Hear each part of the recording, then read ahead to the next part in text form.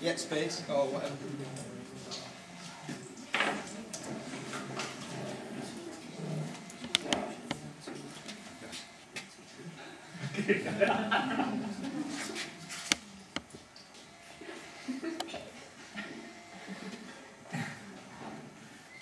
I'm going to show you how to present. My name's Hayden Cohen. That was pretty much exactly what you shouldn't do. I'm going to chronicle exactly through all the different ways to show what it is that you shouldn't do, what qualifies me to do this when I'm a bit of a performer. I like to talk, no one can shut me up, and that pretty much qualifies me to do this. That was lovely. Remember that presenting is in fact a complete piece of cake. Oh, and you can hear me now, which is great.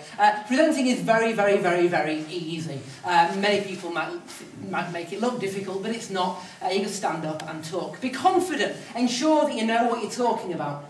Because you do know what you know what you're talking about, and if you don't, somebody thinks you know what you're talking about, so your ego should be quite big at this stage. Remember that you should also be a little weird. It's important to make sure that you have some form of quirk. Not some form of twitch. You don't want to scare people off, but you want to be a bit memorable. Don't just talk in a boring, monotone voice. Remember that you're telling a story.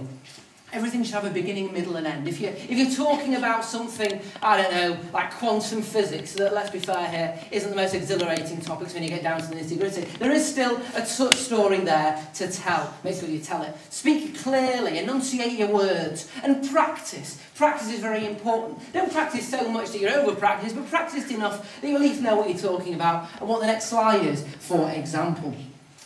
Make sure that you become a moving target. Move your hands, move your feet, but not too much that again you become distracting, but just enough that, that the brain is put into action. Because if you stood there like this, boringly looking, people get bored very, very quickly. Ensure that everything is spelt correctly. Nothing annoys me more than when I'm looking at something and I'm distracted by that glaring spag mistake on the screen behind me.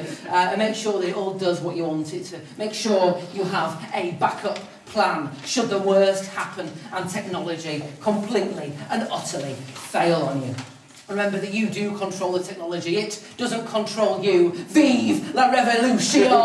It is a tool to be used and nothing more. You don't need to put all your content on each slide. I mean, who wants you talking if you're like, well, putting everything up on screen? Yeah, just the point of you presenting is that you shouldn't put all your content up there. You should keep it simple. Less is more. The less you put on there, the more you need to talk. And talking is important when you're presenting, so just make it nice and big and don't put much on each slide. Use superlatives. It's what I call the Steve Jobism. Everything is amazing. It's awesome. It's incredible. It's wonderful. You might think it doesn't work, but it does. As humans, we're all fickle people. We like to hear that something is great. Remember that it does matter whether you're black or white. It's not some form of racist thing, don't worry. Just make sure you pick out your colour schemes well so you can actually read what it is that is on screen. Otherwise, no one will have a clue, and that's a bit of a pointless slide. Try to avoid the flashy gimmicks, yeah? Unless it has a distinct purpose for what it is that you're trying to do. Flashy gimmicks just distract you from the main thing that's going on. Try not to do it at all. Remember, you can book me for your party, wedding or corporate event. Yeah, if you are selling, keep selling to a bare minimum. Yeah, maybe the one slide, but seriously, I am available for any function.